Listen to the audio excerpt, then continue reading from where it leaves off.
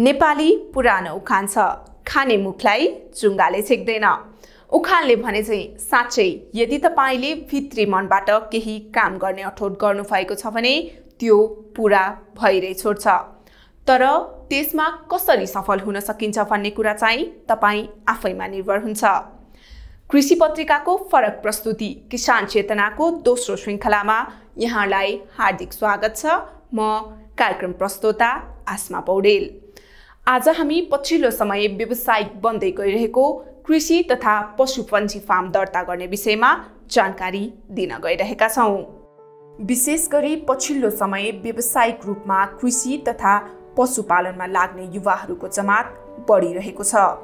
तर फर्म दर्ता नगरी व्यवसाय सञ्चालन गर्दा अधिकांश किसान सरकारबाट प्राप्त हुने अनुदानबाट वञ्चित भइरहेको देख्न सक्छौं।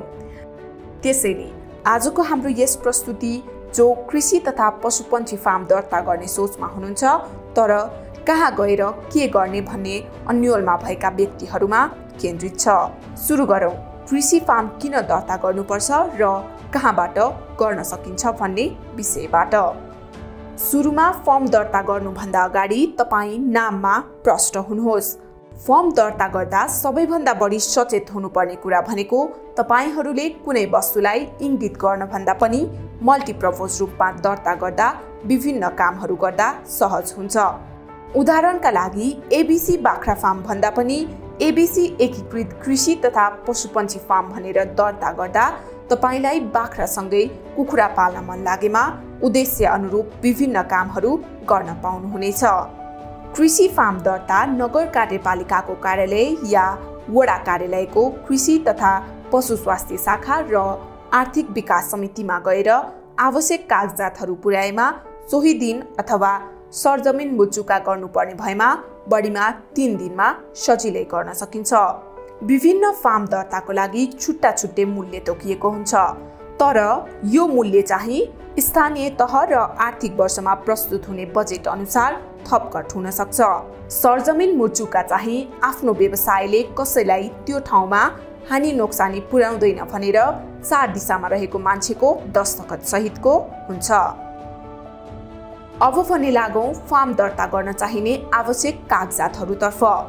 सुरुमा त हामीलाई चाहिन्छ फर्मको प्रकृति खुलाइएको निवेदन र फारम, 2 प्रति पासपोर्ट साइजको फोटो, फार्म सञ्चालकको नागरिकताको प्रतिलिपि, वडा सरजमिन मुचुका, अन्यत्र दर्ता गरिएको भए सोको प्रतिलिपि, जग्गा वा घर भाडा सम्झौता, मालपोत र घर जग्गा कर वा एकीकृत सम्पत्ति कर तिरेको रसिद वा कर निर्धारण स्वीकृत भएको कागजातहरू। यदि सबै कागजातहरू पूरा गरिसकेपछि दर्ताको प्रक्रियातर्फ अघि बढ्न सकिन्छ। अब भने सम्पूर्ण कागजात सहित वडा कार्यालयमा निवेदन दिनुपर्ने हुन्छ।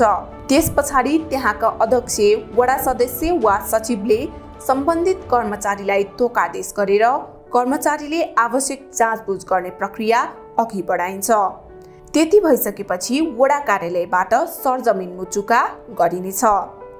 यदि सबै कागजात र प्रक्रिया पूरा भइसकेको छ भने अब कृषि तथा पशु स्वास्थ्य शाखाले आवश्यक मूल्याङ्कन सहित सिफारिस गरी फर्मको लागि आवश्यक सुझाव सहित अनुमति दिनेछ।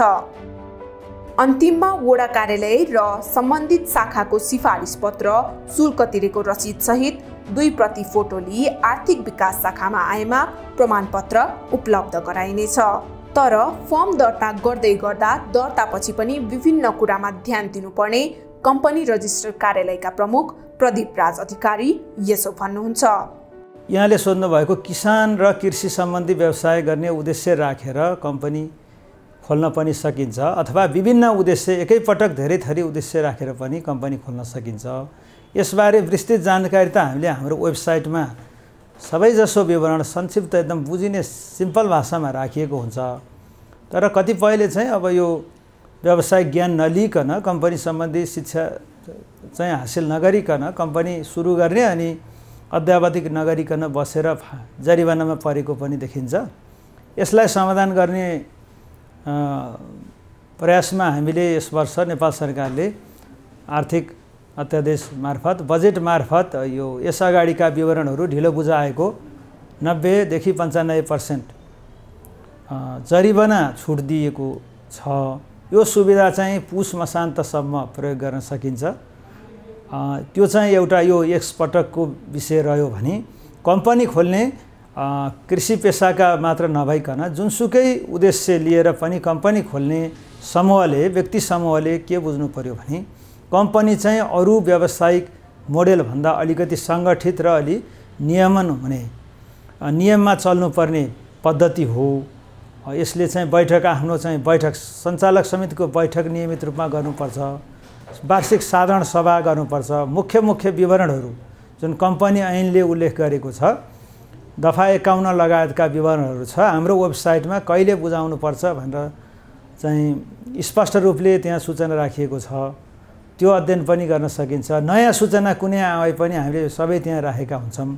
अरू चाहिँ जानकारीमूलक थप म्याटरहरू लगानीकर्ता शिक्षा सम्बन्धी विषयवस्तु पनि त्यहाँ राखिएको हुन्छ। आफूले जाने जति आफूले नत्र चाहिँ विज्ञहरूको मद्दत लिएर नि गर्न सकिन्छ। यो धेरै सूचनाहरू हामीले वेबसाइट मार्फत अन्य माध्यमबाट त अलि हामीले धेरै सकेका छैनौँ। वेबसाइटमा चाहिँ सबैजसो कुराहरू स्पष्ट रूपमा राखिएको छ। एक दर्ता गरिसकेपछि कम्पनी रजिस्ट्रारको कार्यालयमा आइरहन पनि पर्दैन। विवरण बिग्रिएमा र विवरण समयमा नबुझाएमा चाहिँ कार्यालयले सम्पर्क गरी कारबाही सम्बन्धी गर्न सक्नेछ। हामी कारबाही भन्दामा नि धेरैजसो चाहिँ प्रवर्धनात्मक उदार तरिकाबाट कम्पनी प्रशासन गरिरहेका छौँ र कम्पनी जनचेतना कमजोर भएको महसुस गरेर कम्पनी शिक्षा कार्यक्रमहरू बढाउने हाम्रो नीति पनि छ। अब यो अलिकति अनुकूलता मिलाएर हामीले यो प्रदेश र स्थानीय तहसँग सम्पर्क गरेर पनि समन्वय गरेर पनि यो उद्योग वाणिज्य सेक्टरका संस्थाहरू र अन्य व्यावसायिक सङ्घ संस्थाहरूसँग मिलेर यो जनचेतनामूलक कार्यक्रम विशेष गरी यो कम्पनी शिक्षा र साक्षरता कार्यक्रम सञ्चालन गर्ने हाम्रो तयारी छ। किसान चेतना कार्यक्रम अन्तर्गत हामी प्रत्येक हप्ता किसानको लागि उपयोगी विभिन्न कार्यक्रमहरू लिएर आउने गर्छौँ। तपाईहरू कस्ता कार्यक्रम समावेश होस् भन्ने चाहनुहुन्छ कृपया कमेन्टमा अथवा हामीलाई तल दिएको नम्बरमा सिधै सम्पर्क गर्न सक्नुहुन्छ। हवस् त आजलाई किसान चेतना कार्यक्रम यति नै। अर्को हप्ता फरक विषयवस्तुका साथ उपस्थित हुने बाचासहित बिदा माग्दछौँ। नमस्कार।